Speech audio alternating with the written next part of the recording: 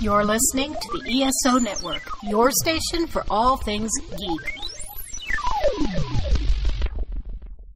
Hello and welcome to episode 65 of the Soul Forge podcast.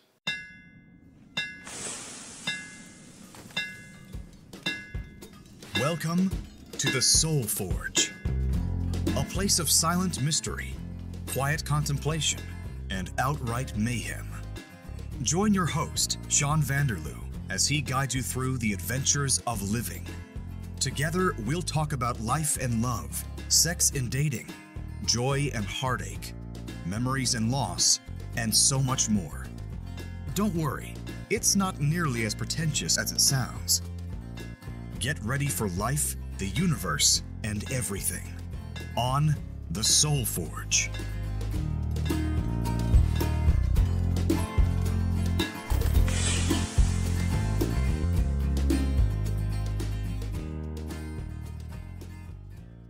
Welcome, listeners. I'm your regular host, Sean, and with me today is Tracy.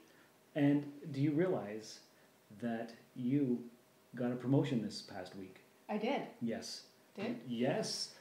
You're now a co-administrator Right. on the Soul Forge Facebook page, Mm-hmm. which all our listeners should be following. Well, I'm sure they all are. Yes. And if they're not, they will be now. Yes, exactly. They'll go to Facebook and follow the Soul Forge podcast. Because we share a lot of positivity memes. Mm-hmm, We share fun stuff. Absolutely. Irreverent humor.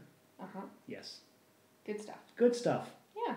Yeah, and because I figured, you know what, I need help doing the page. and you have a lot of people that you know, and whenever you share stuff, we get more reach. Global domination is the goal, so we'll start small, we'll start slow. You didn't tell me that when you asked me to be an administrator. Surprise!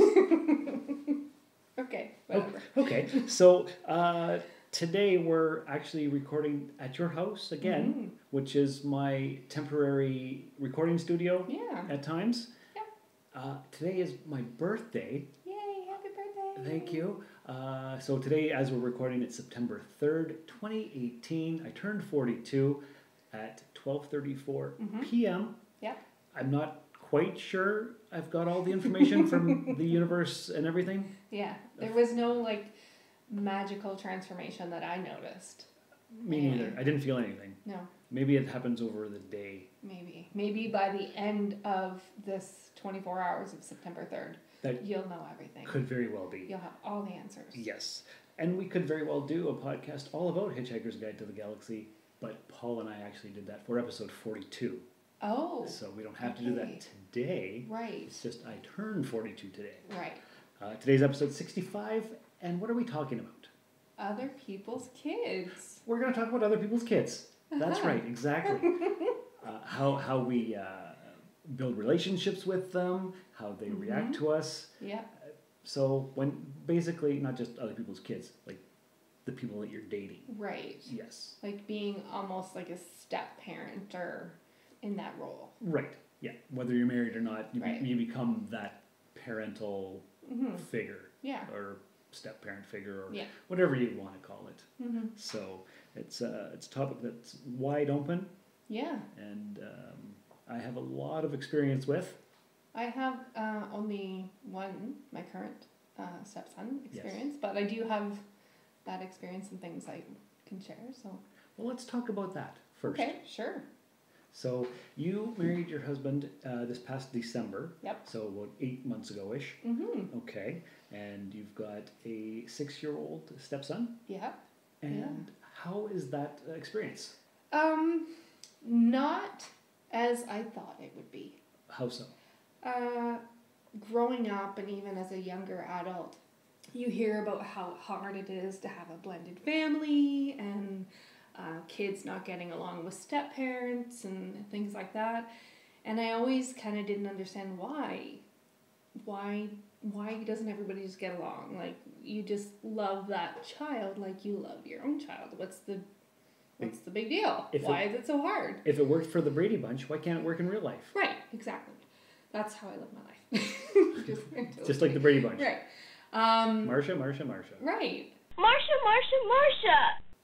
Just call me Marsha from now on. Okay. I really have had a great experience, I have to be honest. It's been great? It has been great.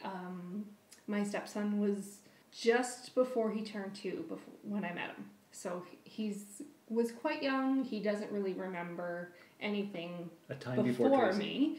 Right. And he even, when we were talking about his birth at one point, mentioned that I was there. And so I had to explain to him, no, I didn't meet you until later in life. But it's been a good experience overall.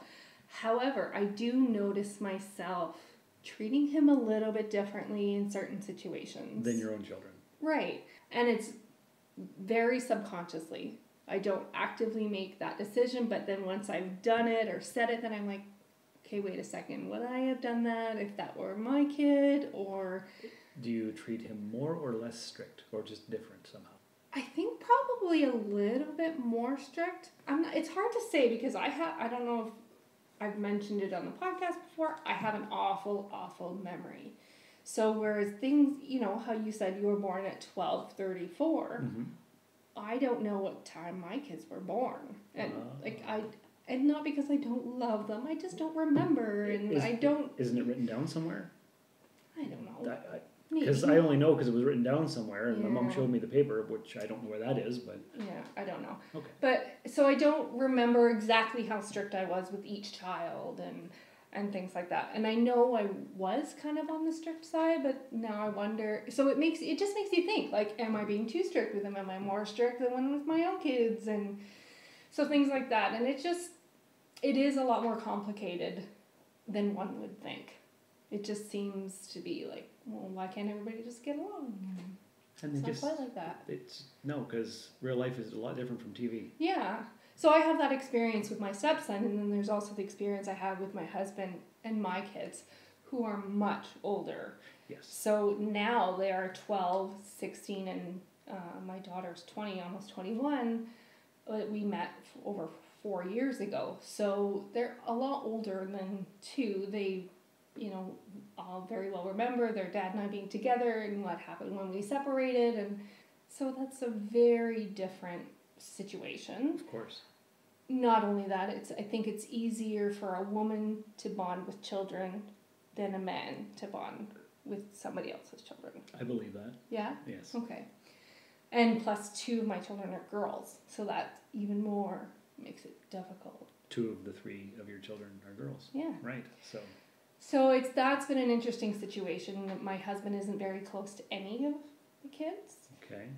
Because they were also older at the time. Right. And they had their dad, and who's this guy coming in? And right. Exactly, yeah. It wasn't great at first, with especially the oldest 2. The younger one was kind of too young and that, but yeah, so it's been interesting trying to watch that relationship change and develop. Yeah. Yeah, I bet. Yeah.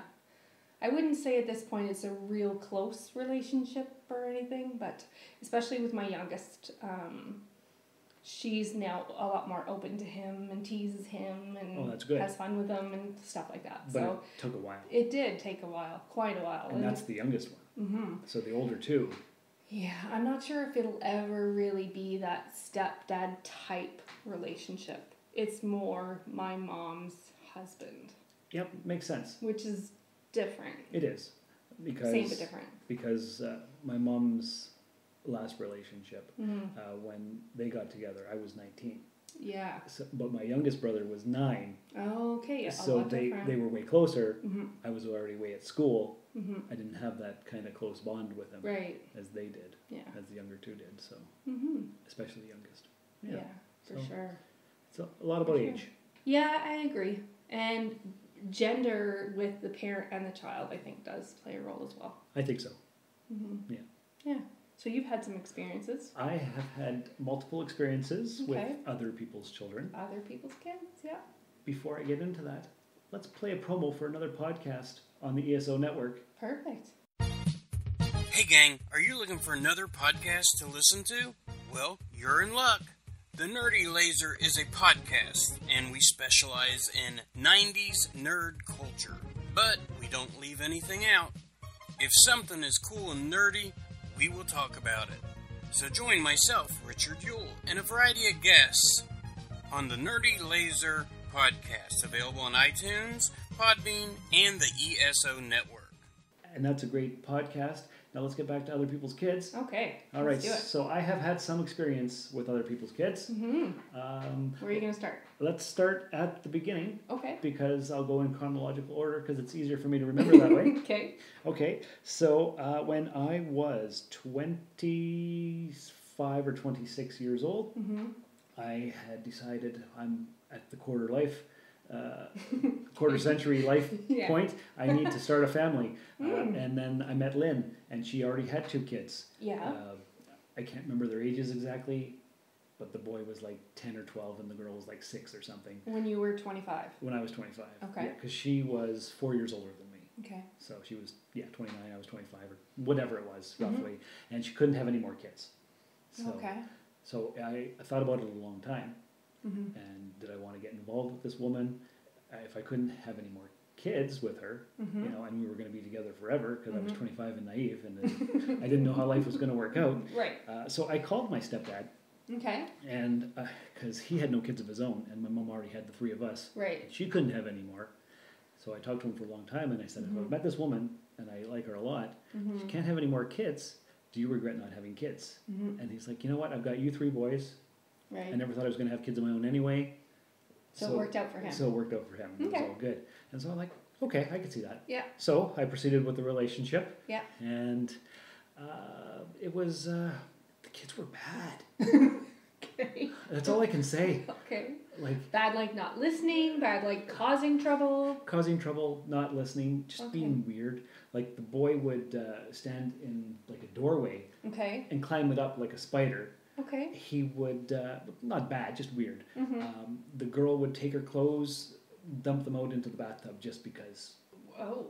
And make messes and not listen. And this is going back 15 years, so it's hard to remember. Right. Because they would go into the basement, into my collectible totes, and open up the packages. And that's not cool. That's my stuff, my collectibles. You don't touch that. And they knew, but they did anyway. But they're kids. They were kids. Yeah. So I think what it was is, at that age, I wasn't really ready for a ready-made family, even though I thought I might be. Yeah.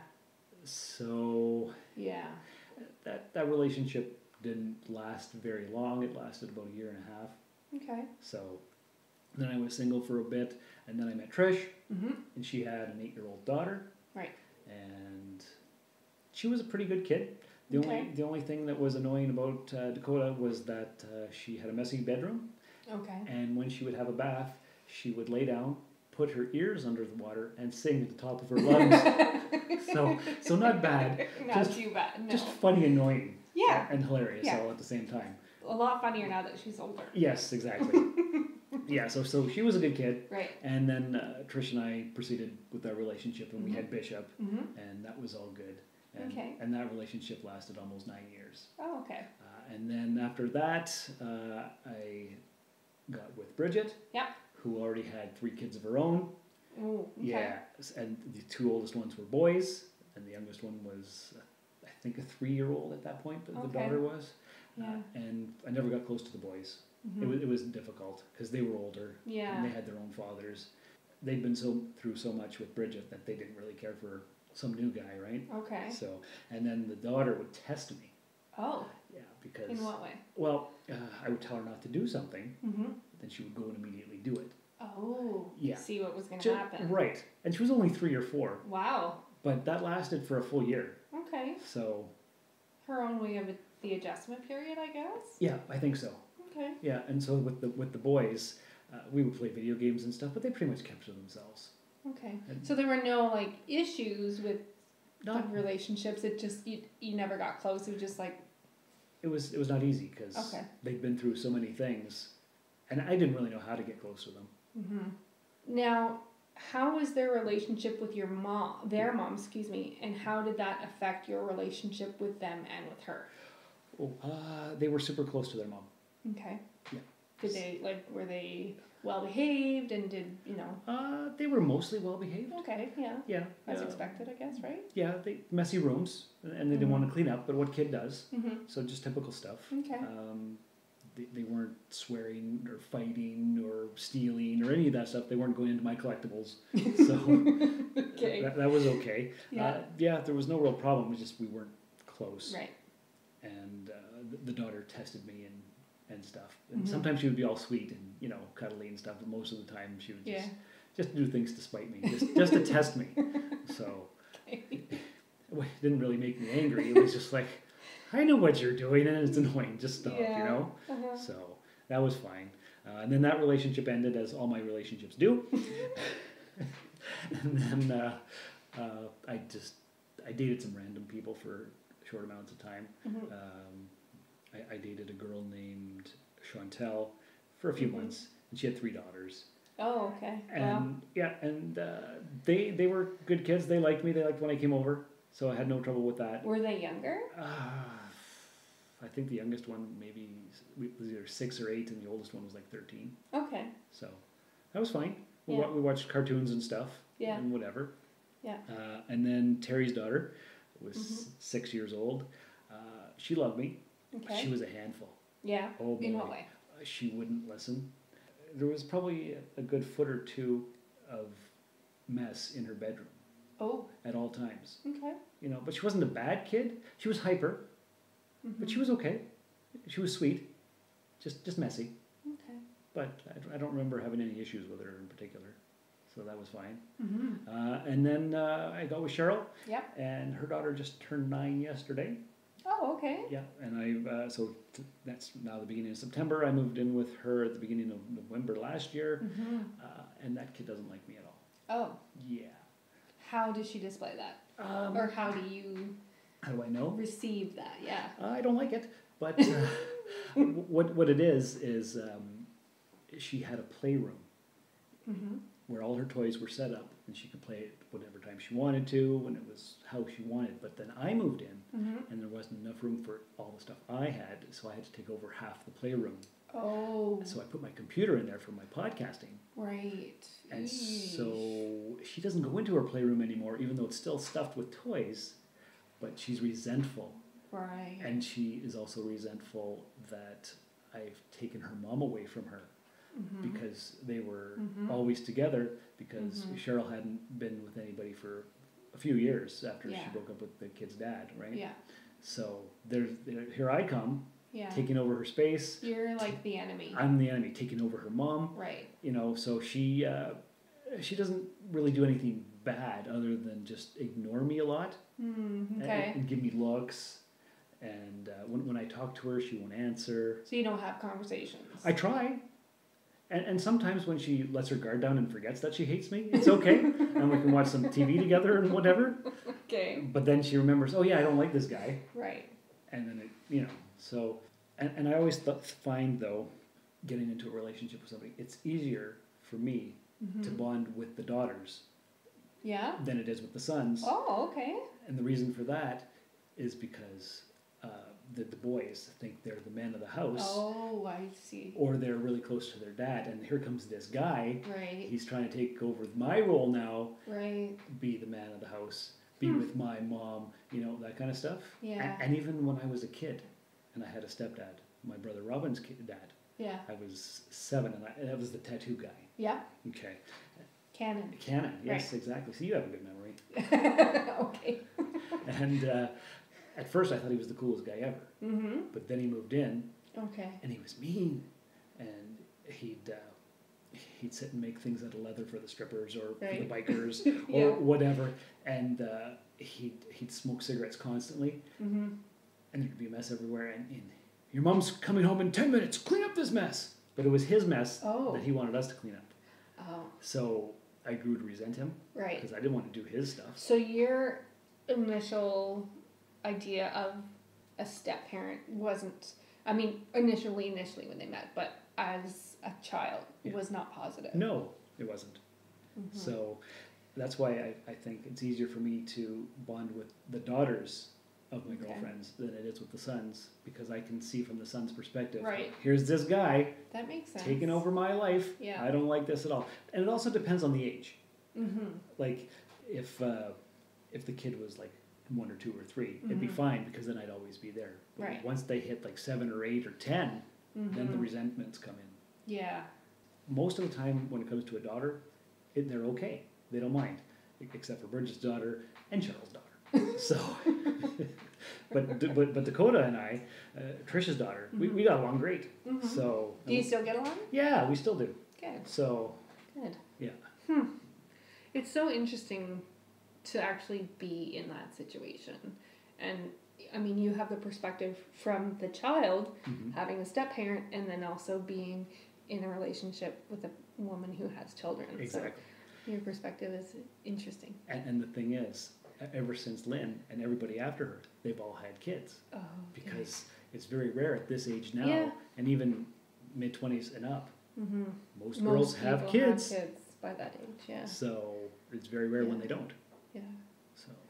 Yeah, I remember when I was first single, there were men who, when they found out I had 3 kids, and my oldest, I think, at the time was about 15, that they didn't want to have anything to do with me anymore. And I can't blame them, and that's a lot of responsibility. And when you're meeting someone, I wasn't meeting people just to have short relationships. If, eventually, hopefully this turns into something great and long-lasting, and I wouldn't want to have dated somebody that didn't want to deal with that, because obviously kids come first. It's a package deal. Yeah. Yeah.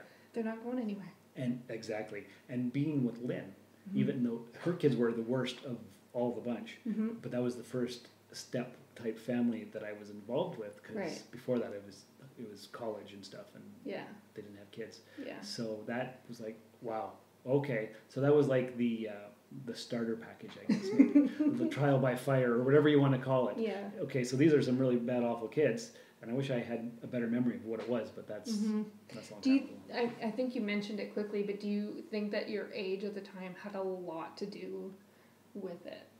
Yeah, I was probably more intolerant, because, I was 25, 26. Yeah.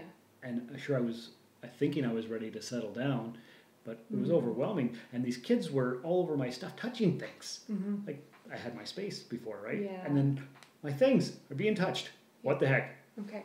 So then after you had Bishop, do you think your tolerance level was different? I think so. Yeah. Because, that was my kid, right? Yeah. So I could train him the way I wanted to. And he knew not to touch my stuff. And the funny thing is, later I found out he would touch my things, but he was super careful, and he would put the thing back into the dust hole. Yeah. That's pretty awesome. Yes, he's a clever little guy. Yeah. So what I meant though was, do you think that having a child of your own made you more tolerant of other people's kids? Oh, more than likely. Yeah. I would think so. Because once you have the experience yourself, and it's your flesh and blood, you can be more empathetic towards other people's kids. For sure. Yeah. I agree. Yeah, I think so too. But yeah, it still is so tricky. There are so many things that can cause issues. One thing that my husband and I argue about is how much time on the iPad that my stepson has, or when my daughter's giving me attitude, and then how his reaction is to that. And I understand. Yeah, because for example, Cheryl's daughter talks back to her mother in such a way that if I had talked to my mom like that, I would have had a wooden spoon broken over my head or my ass. And Cheryl has decided to choose her battles and ignore some of it. But my anxiety and my blood pressure go up. And I get mad at the kid. And I want to yell at her and say, you don't talk to your mother like that. Right. But Cheryl's choosing to ignore certain aspects of that. And so it's not my place, right? So people have different ways of raising their kids. Yeah. So... For sure, it definitely makes things hard. Even things as far as bedtimes and how they, how you're going to react when they're not eating their supper, or how much time you're going to make them spend outside, and just there's so many things involved in parenting, and I find it different with somebody that's not. I don't know, maybe people that are both biological parents of children have these issues too, but I didn't as much as now that I'm with somebody else with the child. Right. Because you and your first husband had the kids together, so you could raise them together in your style that you would develop together because it was right from the beginning. Right. And so you could mold it that way. Right. But here comes your husband with his child that you didn't help raise, and he was raising the son with his ex-wife. Okay. Yep. Yeah, they were married. Okay. Yeah. So they had their own style, and now you guys are together, and it's different styles. Yeah. And you have to go that way. And I do sympathize with him to come into a relationship with an older woman with 3 kids, one of them being a teenage girl. That can't be easy. No, I bet it's not. For when we met, he was 29, so. Right. Yeah. Yes, because he's 7 years younger than you. Yeah. Right. That's true. So there's even a bit of the age gap generation. Right. Not a lot, because technology and stuff, and the way we're all raised now. But still, there's a difference. Seven years is a good amount. Yeah. So. Yeah, it's definitely come up. I bet it has. Yes. Yeah. Right. So in conclusion, other people's kids are quite a topic. Yeah. And I think a lot of it has to do with communication and tolerance and understanding and figuring it all out together and trying not to freak out. Yeah. I think a good tip would be for parents, any parents, whether it's other people's kids or your own, is to have those conversations before issues arise. Because if something happens in the heat of the moment and then you haven't discussed how you want to deal with things, that's when, feelings may be hurt and things like that. And you have to, what is it called? You have to present a united front in front of the kid so that they don't see that you're arguing and then they drive a wedge between you guys. Right. So that's important to remember too. Yeah. You know what, Sean? Tell me. I think that whoever's listening, if they've had some experiences, that they should share with us on the Facebook page. They should. Yeah. Yes, they can definitely share it by going to facebook.com/SoulForgePodcast. They could tweet at us. Okay, great. At SoulForgePod, or they could email us, soulforgepodcast@gmail.com. Fantastic. I want to hear some stories. Me too. All right, so that's our episode for this week. Thanks again for being my co-host. Thank you. Listeners, thanks for coming by and listening to our stories. If you have anything to share, please do. And remember, don't let someone dim your light simply because it is shining in their eyes. This has been another episode of the Soul Forge Podcast. Contact the show by emailing soulforgepodcast@gmail.com or by tweeting soulforgepod on Twitter. Visit us at soulforgepodcast.com, and remember, the best way to show your support is by leaving a 5-star review in the iTunes Store. And, if you would, please check us out and like us on Facebook. The Soul Forge Podcast was written, produced, scored, edited, engineered, and directed by Sean Vanderloo. Find me on Twitter and Instagram at Darth Vaderloo. For more great content, you can listen to my other podcast, The Rusted Robot. Thanks for stopping by the Forge. We'll keep the fires lit until your next visit. I could do this all day. This has been a broadcast of the ESO Network. Be part of the crew and help support our shows by donating to our ESO Patreon or by shopping through Amazon.com or the TeePublic Store, which can all be found at www.esonetwork.com. The ESO Network, your station for all things geek.